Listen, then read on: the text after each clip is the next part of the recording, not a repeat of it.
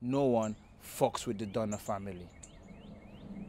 If you're not up there in 5 minutes, me, the rest of the Donner boys, we're gonna have to sort you out. You need to ask your friend Tony why his face is messed up. What does Tony have to do with anything? Did he tell you what happened? Did he tell you what happened? He said he fell down some steps. What the hell does he have to do with anything? I saw him out back with Patricia when I got here. Out in the cemetery? What are you trying to say? Tony has a thing for Patricia. Are you nuts? I saw it with my own eyes. He had to bend over a tombstone and she wasn't even objecting to it. That is bullshit. Ask him. Make sure you ask him in front of Patricia. If you know your friend as well as you think you do, you know if he's lying. If you know your sister, you know if she's telling the truth. Tell you what, if you're not satisfied with that, I'll be happy to take on all the fucking Donor boys.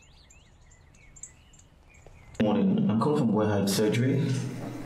I have one of my patients here. She's requiring a consultation for the co-counseling. Is there no sooner dates?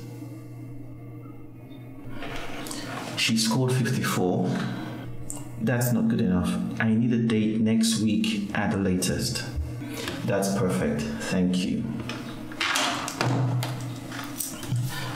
This Thursday, the 19th, 10 a.m., they'll be ringing you for a consultation over the phone. Is that okay? That's perfect, thank you. Hey, not at all, I know. And thanks for coming in today. This is about what happened at the motel. What happened at the motel? You don't know? I'll tell you.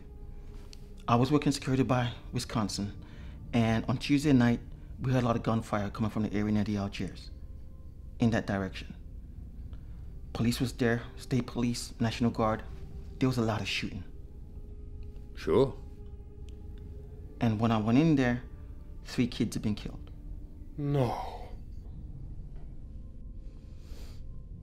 This right there. Is that what you're talking about? They were lying there just like that. The blood was fresh, it hadn't congealed yet. So they were killed right before you got there? Yes, sir. You carry a 38?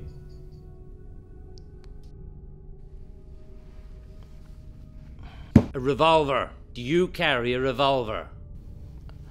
I do have a 38. You ever shoot anyone? No. Strike anyone? Not the way you mean. So you're serious? You really gonna quit? The life? Most definitely. So if you quit a life, what will you do? That's what I've been sitting here contemplating. First, I'm gonna deliver this case to Marcellus. Then, basically, we just walk the earth.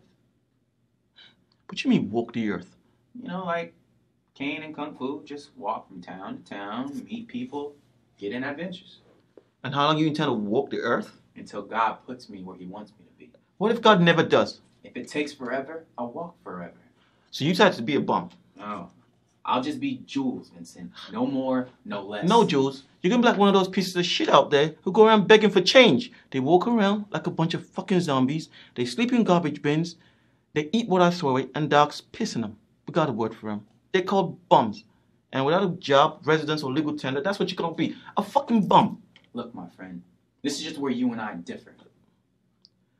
Okay. What happened was peculiar. No doubt about it. But it was not water to wine. All shapes and sizes, Vince. Stop fucking talking like that. If you find my answers to be frightening, Vincent, you should cease asking scary questions. So when did you make this decision? While you were sitting there eating your muffin? Yeah.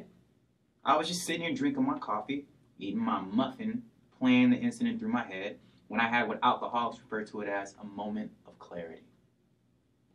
I gotta take a shit. But to be continued.